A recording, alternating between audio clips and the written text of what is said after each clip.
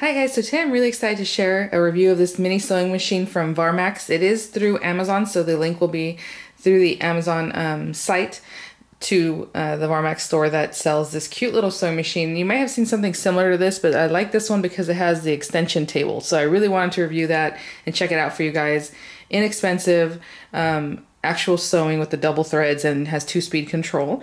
So we'll talk a little bit more about it, but I just want to show you the packaging. It came just like this, really cute, and it has some different information on it. It says it's equipped with lighting, lamp, and thread cutter, which is always great. Easy to cuff threads. A large spool can also be used with the device, and then you have a replaceable bobbin, and the bobbin says it's easy replacement down here. 2-speed control. It does have a foot pedal, which is always great, so you can kind of use that to help you kind of go around corners or go around edges or anything that's kind of curved on sewing. You kind of want to slow down on those parts, and so that it has a foot pedal. So we'll try that out and make sure that that's going to do a good job there. So I'm going to get this opened up. I'll have the links for you guys. I'm going to decide what I want to sew for you guys today. Maybe something easy, something back to school. I'm not sure. So we'll see. I'll grab some thread and some fabric, and I'll let you know about that as I go to it. But let me open this up and we'll check it out. So as soon as I open it, it's really cute, packaged really well. So here's our little table, I believe. And the machine itself is nice and snug in there. Instruction manual, which I will definitely read while I gather the materials I'll need, just so I can have a little bit of information. Some of these machines are pretty basic, you know, you kind of understand how to work it already if you have any experience with the machine.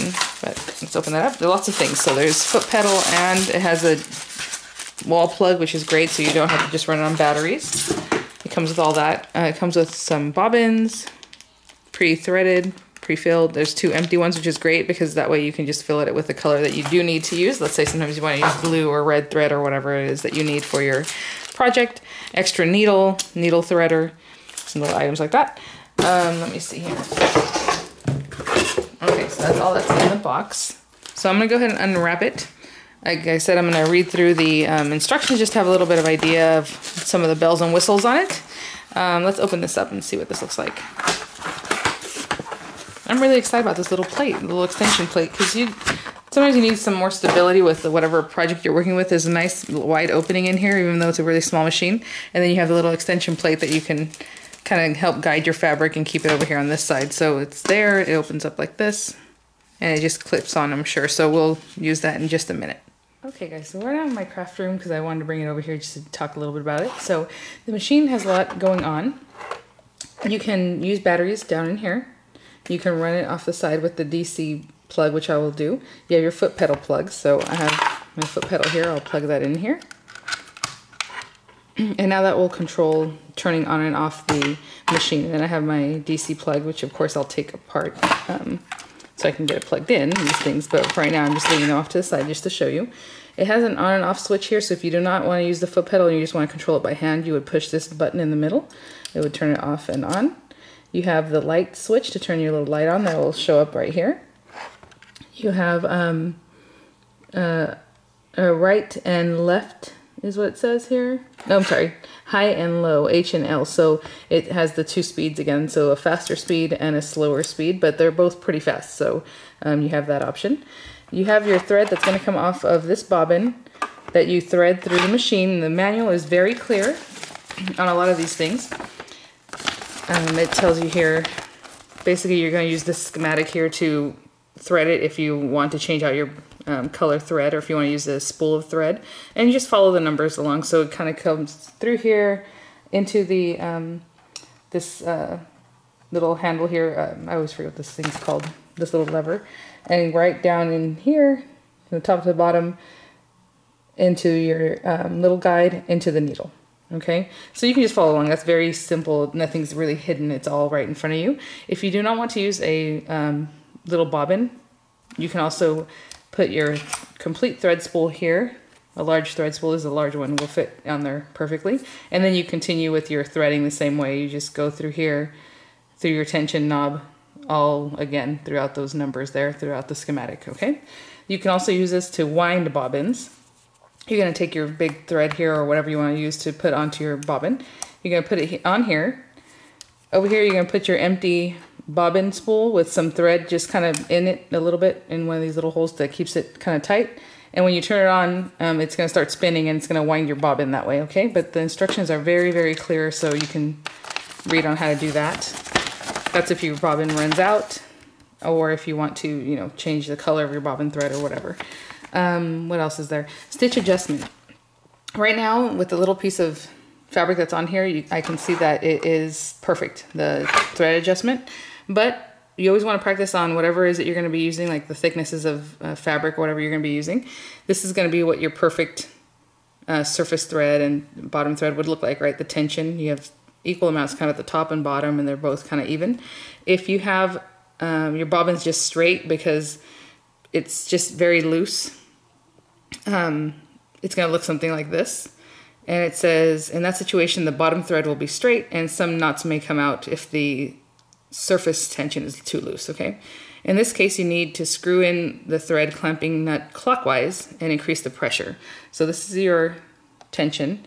So if it looks something like this, like it's really loose on top and the bottom thread is just kind of running across, you're gonna tighten it clockwise, okay? So that way.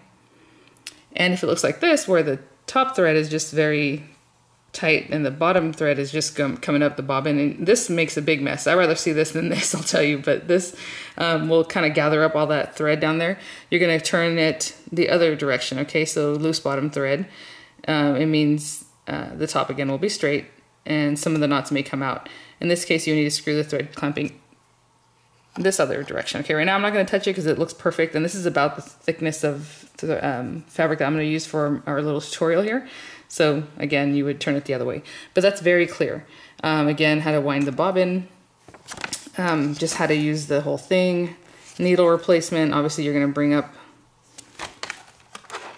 your shank here that holds the needle. You're just going to turn your handle all the way up until the needle comes up, as you can see there. You can also lift the presser foot if you need a little tension given off of that. And then you're just going to turn this. I just want to close up a little bit on the needle information. So after you bring it all the way up here, you would just, assuming at that point, you know, you take your thread out, you just unscrew this here. The needle will slide out and you replace your new needle in the same direction. There's a flat area on the needle and there's a rounded side. So just pay attention to how it looks as you bring it out. That's how you're going to replace it. Your little light comes here. Your thread cutter is right here. So really nice, really nice weight also. So what I'm going to do is go ahead and, like I said, grab some fabric. I will have the instructions as far as what I'm doing down here, and I'll come back and let you know what I think of the sewing and those kind of things. If anything comes up as I'm sewing, I will, you know, let you know at that point. The bottom bobbin goes right in here. You just open this up. And it's really easy. If you have to replace it, all you do is replace it in the same direction. The instructions are in the book there. All you do is leave a little bit of the thread out, close it up, and when you go to bring it back up, you just wind your knob here and the needle will go down in there, and you have to have a threaded needle, and it'll bring the bobbin thread up on its own. So it's really easy. That's not a problem. So just very easy. So all I'm gonna do is take this little guy and put him on here. And all it does is just slides right on, and because it has that little stability kind of kickstand underneath, you're just gonna pull that out and make sure this is out like this. And then you have a couple other ones here. Makes it very stable, and it just adds on. Just slide it right on there. And what's really nice about this is that when you can guide your fabric better. Let's say you have this other fabric and you have some out here. It just really stabilizes it, makes it a lot easier than if your hand was just kind of free floating off over here, kind of holding your fabric. So this is really great, really sturdy. Fits on there nice and snug, it has like a little grip to it. And so I'm gonna go ahead and get started. Okay, before we jump into using the machine, I just want to show you, this is what I created. Of course, I already filmed this. I'm just coming back before I show you the tutorial there. To make a little lunch bag. And I did it in Christmas colors because I had some Christmas fabric, but also just to show you that they're so small and inexpensive to make, like they don't use very much fabric, that you can make this for every season so your child can take as a lunch to school or yourself, you know, to work. So it's just a little lunch bag made out of fabric, obviously reusable, really cute.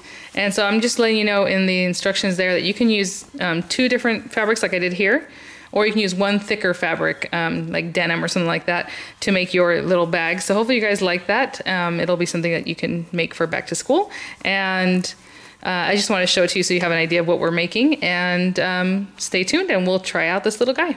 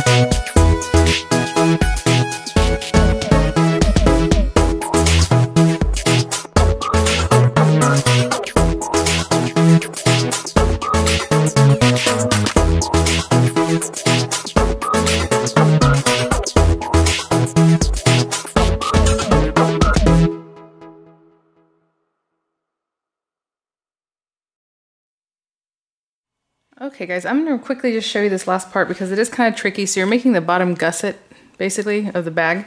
And so when I show you those lines, what you're gonna do is sew right across those lines, those little lines that you did about 2.5 to 3 inches in, just so that you have a 4 to 5 inch bottom. It just depends on your bag. This one came out a little bit bigger than I expected. So we're just gonna go so straight here, and I just want you to hear the machine and how the sound of it is, because obviously I've been putting music so you can't hear that, but I'm just gonna sew straight across. It's been great having this little tabletop and everything, so I'm just gonna... Isn't that cute? It just sounds so cute. It doesn't have a very loud noise or sound. It's just a little sound of a sewing machine. And since it does not have a reverse function, I have been picking up the back pedal, little switch there, lift there, and I just put it back down and I go back in that same direction just so I can reinforce that beginning of the stitch and the end of the stitch. Okay, so that's just one way to get around it when you don't have a reverse function. So yeah, I'll keep sewing. I'll sew this side up, I'll sew the other side up, and we will finish it up.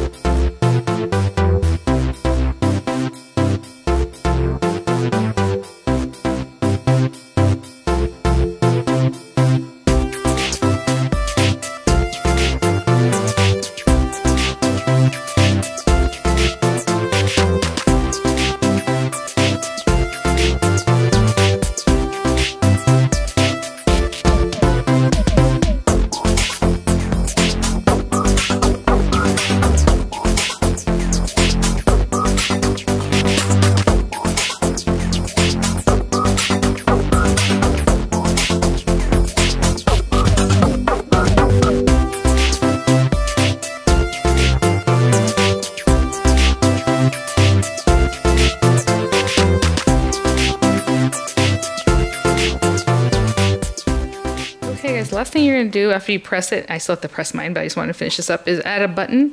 So just fold down your flap, and whenever you have your little hook, just kind of eyeball that, how low you want that to be. And I want it to be just about right here, I guess. Yeah, so I'm just going to hand sew that button on. Just come in from behind here. I have a needle here. The machine worked great. I love it. I'm telling you, that little table, just having that little table really helps stabilize your fabrics and everything. It does have actual feed dogs, so anyway, I'm going to sew that on in just a minute, but it does have feed dogs that move the fabric through in a manner that makes it really nice and easy to work with, so you don't have the bunching up on top or bunching up at the bottom. It's going through because it's pulling it through with those little feed dogs down there. So really great, inexpensive. Thank you so much, Varmax, for sending this for my review. I will definitely keep this also here in my craft area so I can pull it out. I've been making a lot of dolls and different things recently. I have a lot of other fabric and kind of sewing things I want to do, tutorials, so I'll bring this out whenever you see that. The little table is amazing. I love it. What a small addition that makes a huge difference. So thanks for watching, guys. I think that's all I was going to say as far as the different features. Really great. So thanks for watching, guys. I'll have the links for you, and I'll have some pictures of the bag and everything else, and I'll see you at the next one. Bye now.